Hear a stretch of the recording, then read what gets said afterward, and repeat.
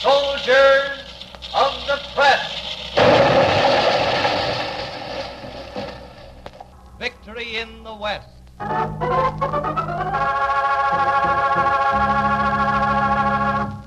The day was May 6, 1945. The time, afternoon. The place, the United Press offices in Paris, France. The man, Boyd Lewis, European news manager of the United Press. The action. Hello? That you, Lewis? Oh, hello, Alan. You've got exactly 15 minutes to meet me at Le Bourget Airport. Can you make it? Right away. Don't tell me the war's over. Never mind. You're going on an important out-of-town assignment. Shake a leg. Okay. Oh, this is it. Say, Joe, stand by on a 24-hour alert until further notice.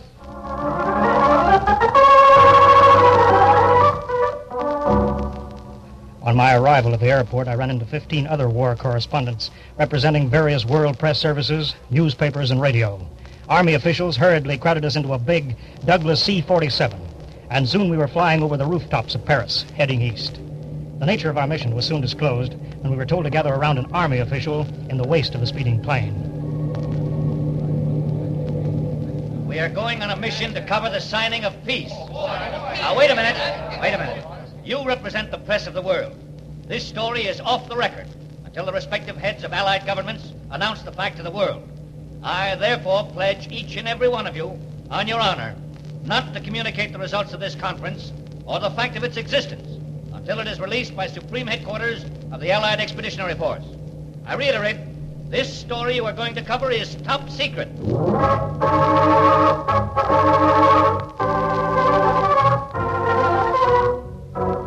By top secret, the Army man meant that the story was in the highest confidential category. None of the correspondents in the plane raised an objection to this pledge, although one was later to violate it. At any rate, our plane landed us Sunday afternoon at Rennes, the advanced headquarters of the Supreme Allied Commander, General Dwight D. Eisenhower. There, the Army man filled us in on what had transpired before our arrival. All right, boys, here's the setup. Actual negotiations for the surrender of Germany began yesterday, Saturday, when Admiral Friedeberg and his aide arrived in Reims by plane. The German emissary was tired and depressed. I have had little sleep during the past 10 days. I would like to wash up. Orderly, Yes, sir. escort the German emissaries to their billets. Yes, sir. This way.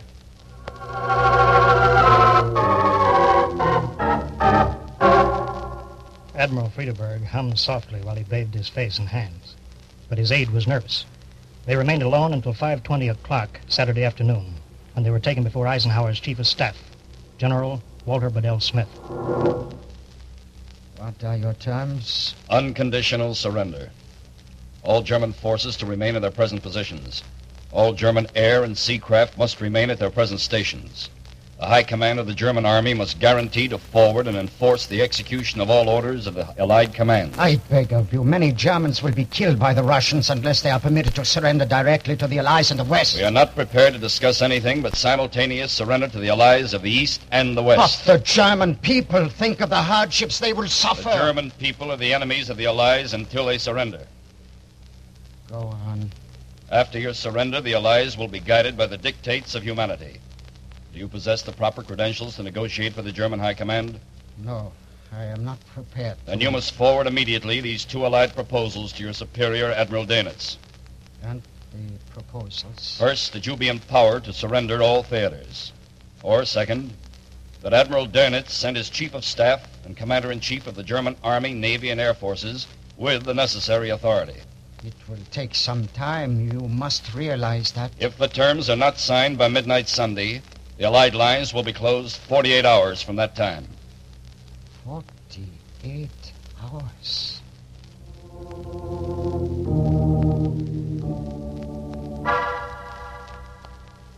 The German emissary acted immediately. He dispatched a message to Dönitz by British courier through the confused northern lines. The next morning, Sunday, dawned full of portent, and the day dragged on with our afternoon arrival at Rennes. Having covered every phase of the European war for United Press, I could hardly contain myself while waiting for the German reply. It came precisely at 5:08 p.m. Sunday when a plane landed at the Rennes airport. Permit me to introduce the new German emissary, Colonel General Gustav Jodl, Chief of Staff of the German High Command. Ja, This way.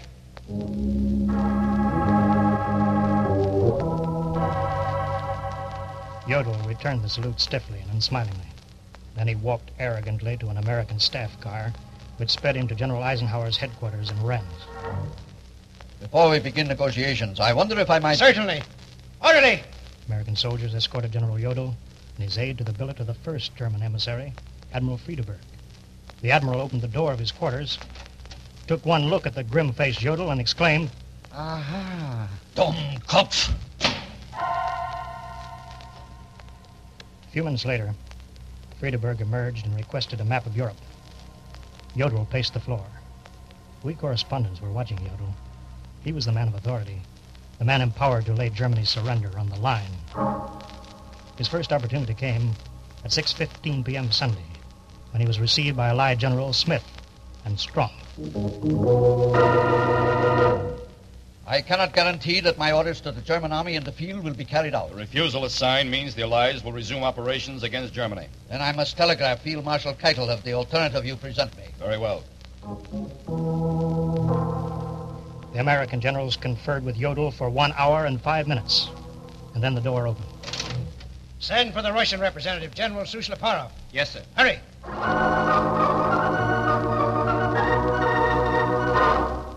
Shortly after 9 o'clock that night, Sunday, the Germans retired to their billet. But the message to Keitel was on its way, with the Allied ultimatum, sign or face a resumption of hostilities. And the answer was not long in coming. It was around midnight.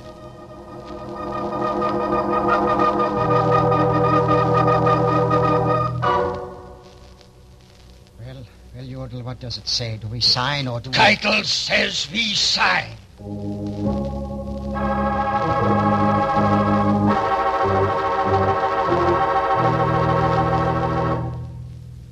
At 2 o'clock Monday morning, staff cars began to arrive at General Eisenhower's headquarters. We realized then that the last act of the drama was about to begin.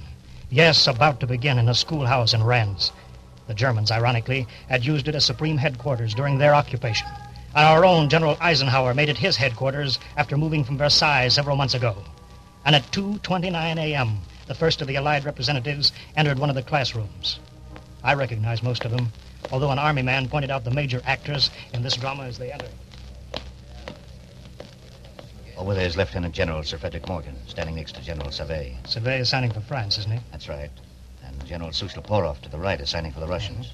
Where is Eisenhower's representative, General Bedell Smith? He'll be in shortly. By the way, did you know that General Eisenhower himself is here? Think he'll show up? Sure. He'll get in on the end of it, I bet. Say, Alan, what time is it? Let's see. 2:31. Oh, here comes General Smith.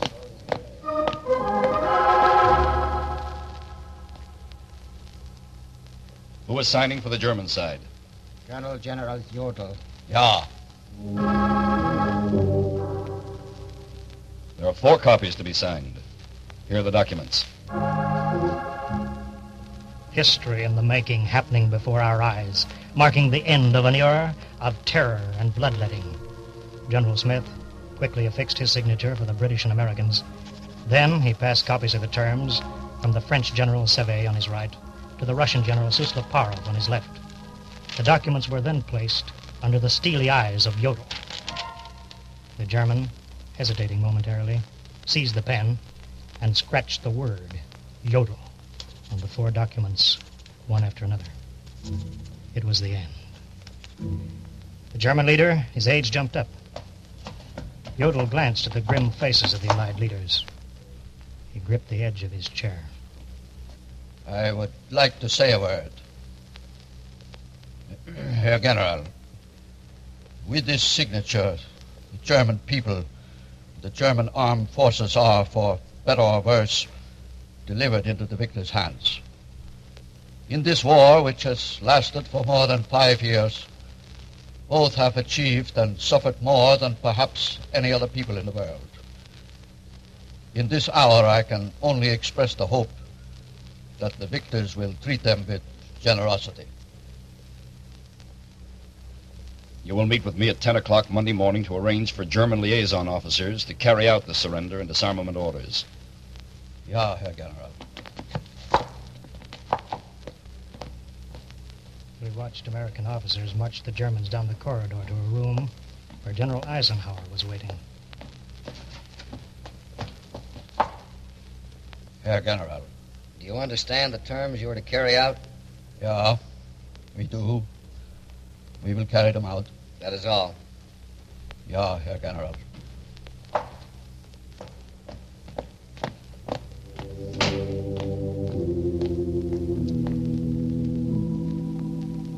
The Germans retired to their billet with the death knell of Nazism ringing in their ears. Unconditional surrender.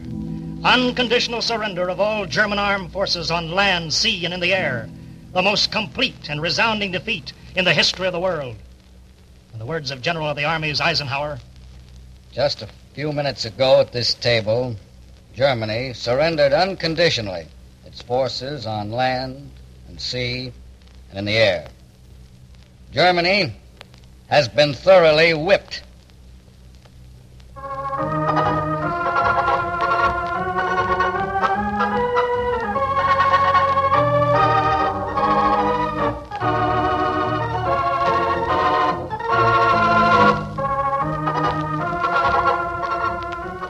You have been listening to United Press correspondent Boyd Lewis and his dramatic eyewitness account of the unconditional surrender of the German armed forces at Reims, France, on Monday, May 7th, 1945.